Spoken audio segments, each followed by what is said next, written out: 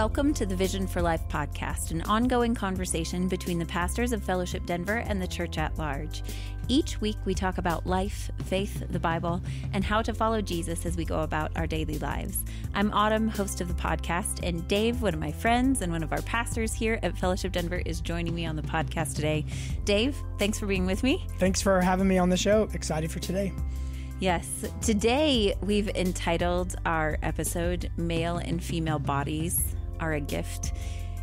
And you can tell just from the title that we're stepping into an area of truth and reality and interpretations of biology and meaning that are really hotly contested in culture right now. So, Dave, first of all, thanks for agreeing to join me in this discussion. Happy to be here, and it's critical to talk about it. And it's a topic that everyone is having to process. And I think it's important for us to be able to sort of stumble forward, seeking clarity from Scripture, and also being gracious to people from various perspectives at the same time.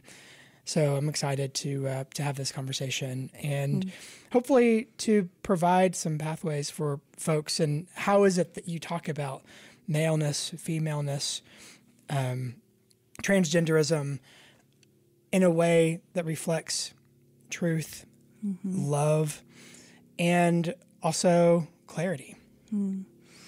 Yeah, that's a very apt way to put it, stumbling forward. That is a bit, honestly, of what it feels like, even to engage in these conversations. And you and I have given this a bit of thought and done some reading and discussed the topic from various perspectives, the way it is currently impacting the lives of kids in school, the way that this is present in our local context and conversations related to education in particular, because that's something of interest to both of us, as both of our kids are you have 3 kids in public school. I have 3 kids in public school. And so we've been discussing this issue for some time from different perspectives, but we haven't ever formulated it into the type of discussion that we're going to have on the podcast today. And so we want to invite our listeners into thinking deeply about this with us and learning alongside us. That's the posture we want to take, is that we continue to return to Scripture to learn, but also to listen really thoughtfully to the ongoing conversations, even listen carefully to people with whom we disagree, so that we can return to truth and compare what we're hearing with Scripture and then remain rooted in that. And all of it is in an effort actually to remain loving, to love people really well. That's right. I was talking to a friend right before this podcast who's a master's student, and she mentioned, she's a counseling master's student, and she mentioned a professor of hers who now teaches gender at this seminary. And it used to be that gender was 1/4 of one lecture that she used to teach. Now, in the past year, the demand is such that she teaches 2 different classes just on gender. And I think that's an interesting sort of reflection of where we're at right now in terms of the speed in which this discussion of what gender is, how we construct gender, and its relation with biological sex and all that. Like the discussion on a popular level has become so ubiquitous that if you at home feel kind of caught off guard by it or not quite sure how to talk about it in a way that reflects the truth of Scripture but also is loving, then you're not alone. Like, I think it's okay. Again, that metaphor of stumbling forward, I feel like that's a humble and an honest sort of description of what we're trying to do here. Yeah. As we get into our conversation today and then into this next series of podcast episodes, they're not all going to focus specifically on the topic of gender, but all of them are attached in some way to this discussion, to being male and female, to notions about God, to asking how do men and women exist together in the church? How do we care for each other well and work together well? So these next several episodes are all going to sort of be either about the topic of gender or adjacent to it, intersect with it in some way. So before we get into this set of conversations, I want to say clearly that we do see Scripture does teach us that people are unique among God's creation, that every person bears the image of God, and therefore that every person possesses dignity because of being made in the image of God. So in engaging in these conversations, our hope is not to estrange anyone or to cause more confusion. Actually, the opposite. It is to bring clarity, to help us think through this and process. And yet we know in doing so, in even opening up this topic, that it inevitably raises questions and hurt, and that there will be people who disagree with us. So we invite that. We invite your questions and comments, your disagreement. You can let us know what you're thinking and processing. And we want to say that regardless of what perspective someone holds or ideological position they take, that we still see each person as being valuable and possessing dignity. All right, so let's turn then to our topic today, male and female bodies are a gift. Even just in that title, we're indicating that we think Scripture tells us something about this, that God created male and female. So first, we're just going to ask Dave. I'm going to ask, I am saying we're going to ask, but really I'm going to ask you, what is a biblical understanding of biological sex? I'm going to use that term right now because the term gender is convoluted. And in the current gender theory conversation, gender is divorced from or separate from, pulled apart from biological sex. So what is if we turn to the Bible, what does Scripture teach us about being male and female? Well, you don't have to search far in Scripture. Right at the very beginning of Genesis, the first book of the Bible that has the creation account, we see in chapter 1 that God makes humanity and he makes them in his image. And because of that, it reinforces what you just said about everyone has innate dignity being made in God's image. And it says that God made man in his own image, male and female, he created them. So from the beginning, this is Genesis 1, he creates them as two distinct sexed beings, male and female. Now, Genesis 2 gives a little bit more detail in some of the order of the creation of the man and of the woman. We see that Adam is made first, an earthling, and God says it's not good for him to live in isolation. There's actually no one else on the planet who's quite like Adam. And God says it's not good for him to be alone. And then he says, I will make a helper suitable for him. And the term helper, try not to be triggered by that. It's actually a title of honor and dignity that we see used of God himself throughout Scripture. So, but he says, I'm going to make a helper suitable for him. And then he has all of these, it's this sort of almost humorous episode where he has all these animals before Adam, and Adam names the animals.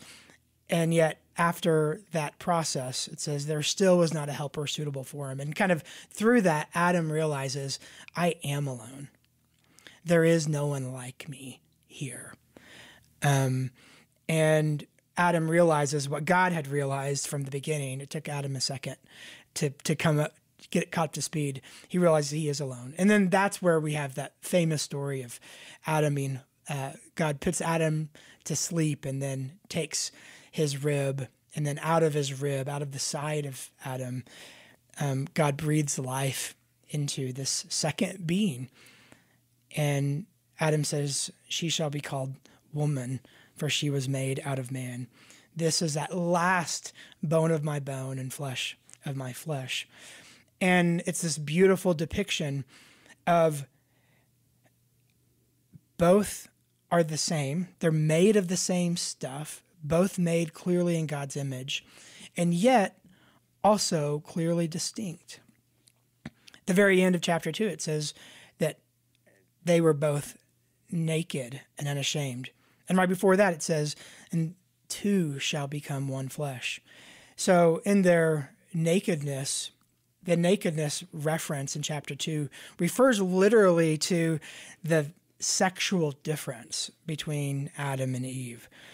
And so God, who makes order out of chaos, Genesis 1, and then when he creates distinction, Adam, Eve, male, female, he actually makes it for the purpose of them using that their difference for the sake of each other. Two shall become one. And there is no oneness without the sexual distinction between Adam and Eve.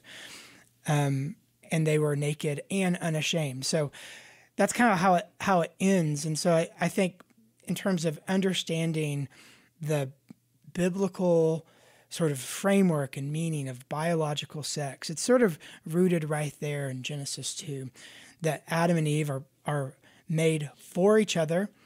They're both independent and separately fully reflect the image of God. So Adam didn't need Eve to be fully human. Eve doesn't need Adam to be fully human and made in God's image. And yet in their distinction, in their difference, they're oriented towards each other biologically in a way that they can experience a communion, a union that reflects profound meaning and purpose for why God created humanity. Mm-hmm. Thanks, Dave. That aspect of the humans being naked and unashamed, always in those first couple of chapters in the reading of Genesis, seems beautiful and integral to the story. And yet in the way that we often, I think, hear it presented or read it, that aspect of it can be confusing. But in understanding that God deliberately created them distinct, like different, that they actually bore that difference in their bodies for the purpose of unity and oneness, that he divided to bring about equilibrium and the potential for unity, is really beautiful in the story and tells us something essential about being man and woman, that difference is meaningful. That's right. And most of us, when we think of our bodies, we sort of inherit kind of this Greek dualistic understanding of spirit is one thing, body's another. And so many of us, which this is a part of the conversation we're going to have, are kind of disintegrated from with a deep understanding of our own bodies. We think our spirit's one thing, or who we are is one thing, and our body is something else. But in Hebrew, and certainly the Hebraic understanding of the body that we get in Genesis 2, when it said that Adam and Eve were naked, that their bodies actually and their nakedness actually was a representation of a profound sense of actually who they were. And so in that sense, they were their body. There was no dualism in the sense that many of us sort of have inherited kind of that division. They were integrated whole beings, embodied beings. And so in order then now to be naked and unashamed was to be exposed in their essence of who they were with each other. So that aspect of being embodied persons was an essential part of their personhood. That's right. That's right. Which, like in the Old Testament, like when you died and your body went into the ground, they would say you were collected to your fathers. Like, in other words, you were put in the ground right next to your father. So the division of soul and body, as we understood it, and now as sort of when we look into the New Testament, and of course, when we die now, we know that our soul actually is with God in heaven, and our body is in the ground. But that's a temporary state. That's not a forever state. Actually, Christianity, Jesus, reinforces this holistic understanding of the body, that we are actually unified ultimately when resurrected with our resurrected bodies, and this is part of like the eternal kingdom. And so I think it's easy for us to get caught up into the soul-body divide, and that's not really how personhood is really described in Scripture. That becomes very necessary in this conversation, that aspect of integration, as seeing the person as both body and soul, or body and spirit united, is important. We'll talk about that more in our conversation today, but remember that, just tuck that away, that the Hebrew perspective and then the Christian perspective, the Judeo-Christian perspective, about a person on a person and what it means to be a person always holds those together, or should scripturally always hold those together, body and spirit or body and soul, as an integrated whole. That's right.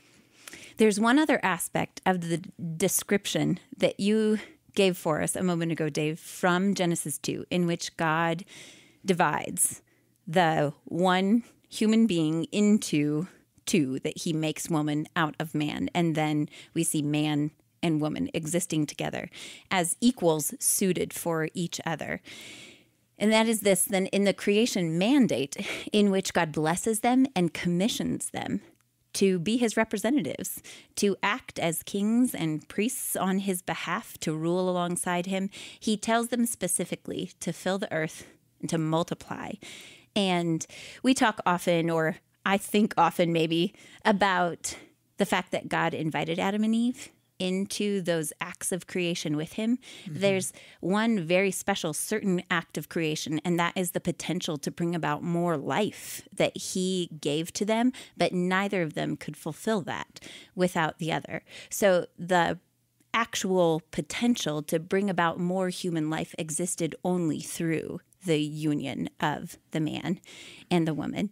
And that isn't to signify, as you said earlier, that either are less than complete if they are by themselves. So the man and the woman both fully image God. Both are whole persons. And yet this specific act of creation into which God invites them, that represents his own act of bringing about life, can only be participated in if they do it together. That's right. And that's a key way that God chooses and sort of blesses humanity to continue on the acts of creation, is through bringing life. We call it procreation, right? So it's a continue on of the creation process, and that we were given that gift is really a remarkable thing to think about. Both of us have kids, and it's amazing that God allowed us to help bring about human beings who wouldn't exist without us, and to continue on in that creation process is really sort of a remarkable thing that we just sort of take it for granted. But if you really think about it, it's amazing. It is amazing, and I think that its function as metaphor is equally amazing in that the way in which people come to be a part of God's family is also depicted through that metaphor in what Jesus calls spiritual offspring, and then what the epistles talk about as the way in which people become a part of God's family. So those biological realities then act as metaphor and symbol for us in the New Testament and in our life together in the church. They don't function necessarily in the same way, but that is to say, Hunter has often mentioned on the podcast that everyone then is invited into this relational aspect of being spiritual mothers and fathers within the context of the church, that we can relate to each other as brothers and sisters, and that anyone, whether you have children or not, are married or not, has the ability to understand the significance of being able to participate in this procreative act in a spiritual sense within the context of the church. That's right. We're all born. We get to also see people get born again. We're all a product of creation, and we get to see new creation. It's amazing. let's return for a moment, Dave, to something you mentioned already, and that is this understanding of the body, the theology of the body. You introduced this idea a moment ago and explained that the Greek view of the body that we've actually inherited quite a bit of is this dualistic idea that spirit or soul, perhaps you could use those interchangeably. Some people define them differently. Some people use them interchangeably. But this sort of immaterial substance is what is actually you. And your body is something that is made of matter, is of nature, and therefore is lower in its actual ability to represent the truth of who someone is, and lower in that it is always corruptible. It is subject to decay. Those were Greek ideas, but that is not the idea that we see given to us in Scripture. So could you explain that a bit more? Sure. And I think it's easy to get locked into this sort of dualistic understanding of the body because our bodies are often failing and they are dying, and so for many of us, I think of the old hymn, I'll fly away, old dear Lordy, I'll fly away. Like the eschatological hope is to be freed from the body. And so I think it's really understandable why many of us sort of have that within the church, not just as a sort of influence of Greco-Roman ideology, but within the church. I get it if that's what people sort of think. And yet, the idea that our bodies are just our earth suits and someday we will be emancipated from our bodies, and our souls in their pure essence can ascend to heaven and exist forever, that isn't Christian. Like, that's not a biblical concept if you understand that as in itself like our ultimate hope. Rather, it is clear that the biblical understanding of the body is a spirit-body unified whole. And we know this because Jesus, where our understanding of God, our understanding of what's true and what's ultimate, comes ultimately from Jesus for those who follow him. And when he rose from the dead, he rose physically from the dead. And it's clear that he made it evidently, like super clear to his disciples that he was a physical person. Now, he had a new kind of physicality, of course, but he was no less physical. He was almost more real, almost more physical, not less. He wasn't shadowy. He was actually more present. And this kind of physicality could no longer die. And yet it could transcend other kind of limitations that our bodies currently have on this side of the resurrection. But because he did rise from the dead, and he showed that to his disciples, that reality then becomes sort of our interpretive grid, if you will, of how we understand our hope. Our hope isn't to be separate from the body. Our hope is actually to be unified with our body, a restored, resurrected body. It's the hope for the entire world, not a world that is obliterated and that there's some sort of floating spiritual reality, but a renewed physical world, a washed, purified world that's really physical and that's a unified whole.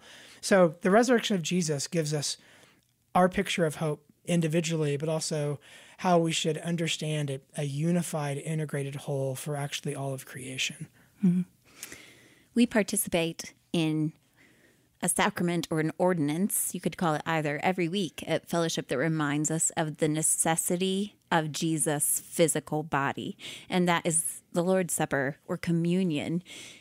Every week as we partake of communion, we remember that Jesus shed his blood and gave his body on our behalf, that his body was broken, his blood was shed, that his physical self, his participation in matter, in our earthly physical world was significant because that was a part of what he was able to give on our behalf. It's important that we return to that idea, that scriptural understanding of the body and integration of a person as body and soul, because current gender theory relies on fragmenting so many aspects of the person. So, Dave, some of the ways in which even we've reflected this in our hopefully thoughtful use of language are a result of that fragmentation, that pulling apart. So in the context in which these conversations are currently being had, there's a fragmentation not only of body and soul, which we already talked about, but of sex and gender, which is why we even pointed out that we're going to veer often away from using the word gender in this conversation and use the word sex to indicate biological sex, because the understanding of those two has been pulled apart. What other ways do you see that happening, like that fragmentation occurring in the context of current gender theory conversations? In a book that we've read, an excellent book, a great book called The Genesis of Gender by Abigail Favale. She does a great job of showing sort of the main tension in this discussion is the tension between essence and existentialism or existence. And the question is there anything that is truly objective or essential in our bodies that tells us something about who we are at a more deeper, profound sense, or not? Or is our body just an expression or an experience of something that is secondary to our essence that exists somewhere else, namely in sort of a social kind of construct that is outside of our bodies? So this idea of essence versus experience or existentialism is really important in this discussion.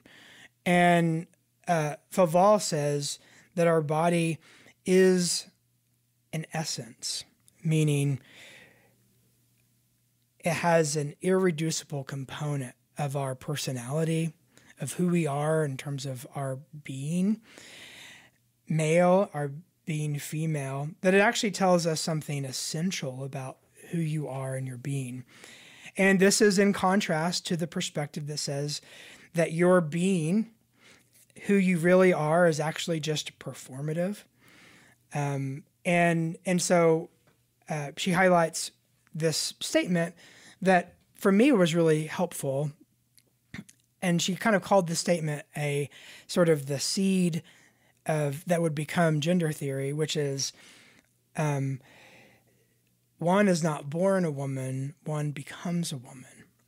And that was a quote from an early, I think it was a feminist theory leader and scholar in the, I think, 60s. But the idea that how you are born, your gendered reality when you are born is secondary to what it is you feel you might become later in your life. And so the divorce between your given state of your body and your being and who you are sort of in an ultimate sense, the divorce between those two, the division between that two, as she highlights, is really a fracturing of the human experience and to separate someone from their embodied reality. And there's all kinds of problems that stem from that. But for, I think, the sake of our conversation, it's also highlighting a difference between that and what we see in Genesis, where God clearly creates us as an embodied whole people, and that our bodies actually have meaning and purpose. They tell us something about who we are in a really important way. Yes, that quote that you mentioned, one is not born but becomes a woman, is in, I believe it's a book by Simone de Beauvoir, who was a French feminist. And I think she was actively writing, as you mentioned, Dave, in the 1960s. And that quote was from her book called The Second Sex. And it did act as based on the book that we read, in which Dr. Abigail Favall explains the different waves of feminism and the philosophies that propelled the various waves of feminism forward. She unpacks that in her book. She explains that that acts as the seed, that is one of the driving forces that makes gender malleable, that acts as the seed for what we are experiencing now in the current cultural conversations about gender, that it arises from these theories that were initially considered and written about by feminists, by feminist scholars.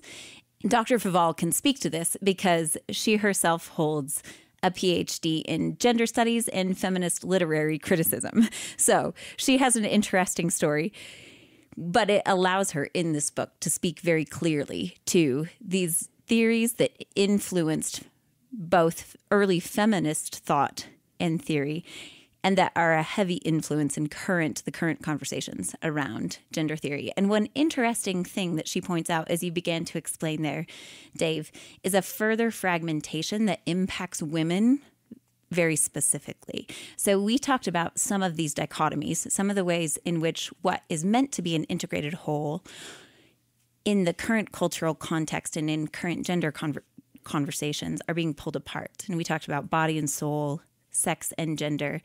For women in particular, some of that fragmentation is a woman and her particular ability to carry life. So a woman's fertility in particular becomes fragmented. So a woman's fertility is not a part of her essence. What she carries in her body is not part of her essential self. It has to be something that is other. So the idea of what the existence of a woman is fragmented from her fertility. And Dr. Favall mentions specifically that this has been impactful, particularly for women, because in a world impacted by these feminist theories and now by these gender theories, the actual effect for women is that aspects of their physical selves and their physical reality have to be subjugated or controlled in order to participate in an equal way in the greater societal norms. That's right. And so in order to gain freedom in society, then the only hope for a woman is to actually negate the reality of her body and the abilities of her physicality. And so her capacity for reproduction is now pathologized. And so it's no longer a part of who she is, but it's actually become sort of medicalized in such a way that separates that capacity from her essence or from her embodied reality. And she makes the point, and again, as someone who taught gender theory for years, it's really fascinating. She makes the point over and over again throughout the book that this is all done in an effort to gain freedom, to gain representation under the law, and thank goodness for it. Like especially she highlights first wave feminism, like society is better and there's more protections because of the work of many of these movements. Mm-hmm. And we agree. Yeah. We agree with that. Yeah, absolutely. But one of the byproducts of this, sort of not intentional, but it's really happened, is that it's actually fallen into this historic trope that in order for a woman to be fully equal, she actually has to just become like a man. And the effort actually of divorcing reproductive abilities from the woman actually is just sort of falling into this sort of historic trope that in order to be fully equal, you actually have to erase the realities of your body as a woman. And so it therefore elevating one sex over the other in a way that wasn't intended by the feminists, but in fact that's what's happened. And really what she's sort of inviting us to explore is especially for women, integrating their bodily reality into understanding sort of their essence, actually is a way to experience wholeness and health in a more spiritually meaningful way than maybe what a lot of, especially women, are sort of given today as sort of options for how they think about their bodies. It is a very revelatory question to ask whether or not equality for women is even something that is attainable by way of simply striving for more masculinely derived societal norms. And that is what she argues is happening through the attempt to actually elevate women. But in that attempt, what is required of them, as you mentioned, Dave, is that they subjugate their bodies. And she's saying because we are integrated selves, which we agree with, because we're integrated wholes, that this is an aspect of being female that is actually unable to be fully severed from being female. That's right. Another fracturing or division that's related to this is the division between sex and babies itself. And she references the classic dystopian novel, Brave New World, which I remember reading years ago. And there were these little baby factories, and these couples, could pick out their babies from these designer babies from the baby factory. And it was sort of a commentary on, do we want to actually separate? Like, is it better? Are we better as a society if we begin to separate the act of sex from its intended result and its potentiality to create new life? And do we want to live in such a way and create a society to where that's normative, to separate those things? And of course, she sees a lot of problems with that as someone who had taught that theory for years and had seen sort of the negative byproducts of it. She's like, no, we should actually reinforce the connection between a woman and her ability to have children, and then sex and the capacity to create new life. And the more we bring those together, the more actually we'll find a greater sense of joy and embodiment. It's interesting that in the trajectory of these theories and the effects that we can see, the effects that we can observe now and trace back to their, I don't know if I want to say origin point, because everything has an idea that is similar that predated it. But we can see the clear link to particularly certain of these feminist theories that impacted current individuals who are very influential, Judith Butler being one of them, in the way in which the conversation is being had about gender now. It's interesting that it relies on fragmentation, and in the fragmentation of woman in particular, in the division, as you mentioned, Dave, of the act of sex and the creation of a baby, or the division of woman and her ability to generate a certain sort of life in her womb, to carry a human baby in her womb. When those are fragmented and the idea of woman becomes just that, when it enters the realm not of the physical, but of the existential, and is made malleable, then what woman becomes is an image, a certain adaptation to something that is actually socially constructed. And this attaches the idea of performance that you mentioned before, that gender is performative.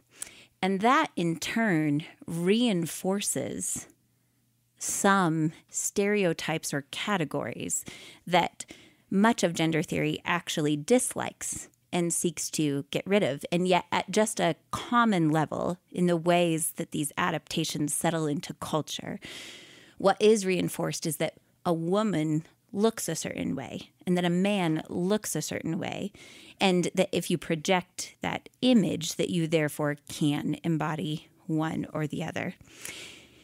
In some ways, this is the interesting part. That in itself is more limiting or constricting than the presentation that we see in the Bible. In the Bible, we have all sorts of pictures of men and women who had different characteristics, who did different things, who accomplished different things, who were called to different things. And these categories of the ways in which male and female persons, what I'm calling men and women, can exist and can impact many people around them is really broad in Scripture. It's not limited to the way a person appears or to these sorts of constricted categories. And yet that's kind of what the nature of the conversation tells us, is that anything old must therefore be traditional and therefore constricting. It's fascinating. In the book, she actually laments the loss of what she calls a butch woman. And she talks throughout the book about sort of her having like legs that are like a man and being more hairy than like what she always felt was culturally appropriate for a woman. Yes. But she talks about kind of the loss of the butch woman in particular, because with the whole trans movement, they're no longer women. And she says what's lost in this lament she has is that there was actually an experience of womanhood that maybe had some classic kind of masculine characteristics, but were still nevertheless women, and would understand, like it was rooted in an understanding of their embodied reality, even though their embodied reality as a woman maybe went against cultural stereotypes, but it was still firmly a woman. And she's like, with the loss, like we lose something as society, her point she's making, when women and men aren't able to maintain their embodied reality as women and men, and yet have it be expressed in ways that do sort of stretch our understanding of what a woman or a man ought to look like. Dr. Faval also points out that the way in which all of these categories are constructed is through language and through a specific understanding of language, through a postmodern understanding of and use of language. Can you unpack that Sure. for us a little Just bit, a real quick definition of postmodernity here. Yeah. So the two major philosophers kind of behind postmodernity, Foucault, Derrida, both of them sort of together created a philosophical movement that goes something along the lines of there's nothing that's original. Like the idea of like truth or objective reality, basically they just denied the existence of that. But there are only copies. So if you think even of like Plato's sort of book on the cave, that there's like the essence, and then most of us sort of live in a cave and we sort of play off of the shadows, but there's this idea that there's a real thing that's out there. We just don't always have access to the real thing. Foucault said there is no real. There are only copies. And so then if that's true, then the only way for meaning to be created is just through the use of language and constructing our own meaning with the language and terminologies that we are inherited, and then to adjusting it and changing it in a way to create reality that matches what it is we think we want. So it's a denial of existence of objective truth and creating then a kind of reality that is purely constructed by language. And now gender theory relies really heavily on this ideology then, and says that therefore biological sex isn't a real thing. There's no objective reality to it. It is itself something that is constructed. Therefore, we have to change our language in a way to create the reality that we want.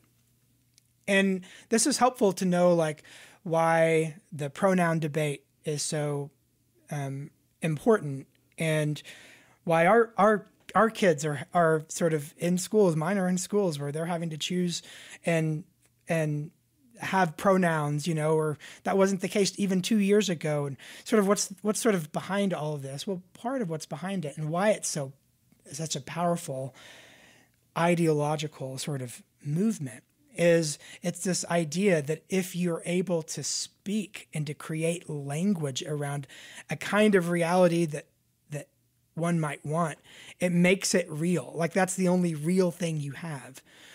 And then if you don't participate in it, then you're not just sort of, protesting some political movement. You're actually denying someone their existence. You're denying someone their essence, because real meaning is a constructed thing. And if you don't play along with it and use that language, then you're taking something away from them. And so it's a very incredibly powerful concept, ideology that is now popularized. What's fascinating, she uses the language of trickle-down academia. Now, many of us studied Foucault and Derrida in college, and I had all kinds of theories, critical theory in college. Most people go through college, study these people, and understand the theory sort of in the context of either literary theory or whatever. But now she sort of highlights, and we're all kind of seeing that this theory now is sort of out of academia. Now it's trickled down academia into sort of broader cultural, political realities that are changing the way that we do language today and how it is people see reality. One real-time example that she uses in the book is exactly what we're talking about this division of the ideas of sex and gender. And she points out that the idea of gender as it exists in our current conversations was not even an idea itself that existed in a way that was represented in language until we began to see the impact of those theories that you just mentioned, Dave. So she states it like this. What is the difference? Are sex and gender interchangeable synonyms? Do they reflect a Gnostic split between body, sex, and soul, gender? Do they signify the interplay between biology and society in human identity? Depending upon the context, the words sex and gender can evoke any and all of those meanings. Why? Because, in a nutshell, we are deeply confused about what it means to be a body. We no longer know who we are as sexed beings, and this is mirrored in our language. But it even goes beyond that to constructing then that reality and imposing through the language used a certain new normative understanding that you buy into by using that language then.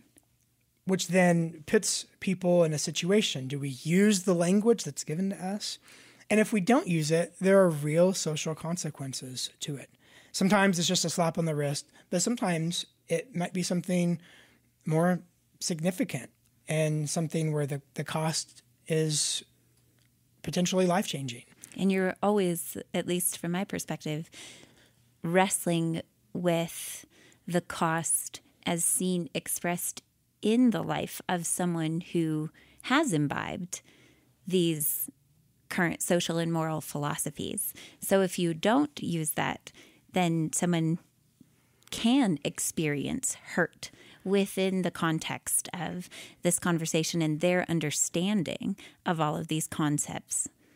Because if your understanding of reality is that which is simply created via language around you, then if people don't participate using that language, then what's really real for you breaks down, and it's a threat to your life. It feels incredibly hurtful, and it's almost impossible to maintain a meaningful relationship with someone who can't participate in that. Dr. Favale highlights that this is something that postmodernity actually gets right. Language is powerful, and the language that we use, the words and terms that we use, do project a certain understanding and do imply a greater meaning. That's right. She does make that incredible point that when you do use words in certain ways, it does shape our experience of reality. Now, she's careful to say, and of course we would agree with her, that there is a limit to that. She says if you try to create reality, eventually reality pushes back. If you push the edge of reality, eventually it breaks back in. it breaks back in, if you like it or not. And that was a helpful kind of reminder. She also highlights that Adam and Eve, something fascinating I hadn't really thought of before, that Adam was given the responsibility to name the animals. And in naming the animals, it was really quite the responsibility. There's something really powerful about that. Adam didn't create the animals. God did. God's the creator. He creates the essence.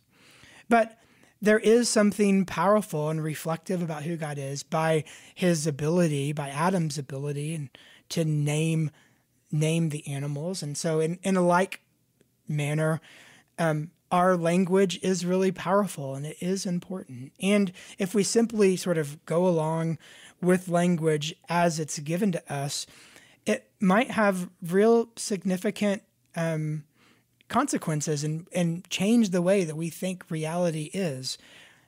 But it doesn't have the ultimate power to change reality, to change the essence of a thing. That's what God does. Yeah. This is a distinct difference between God and people. God, by his word, created. And God gave us the gift of language. And so God, by his word, bestows meaning. And humans, via the gift of language, interpret meaning.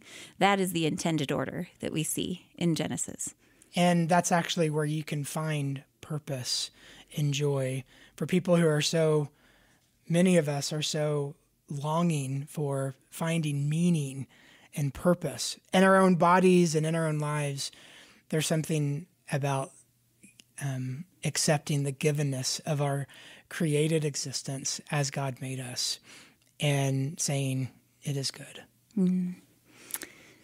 I think the way that Dr. Favale encapsulates this is also a good place to end this conversation. She uses the word, the body is a gift. That is a quote from the book, but obviously other people have made this observation too.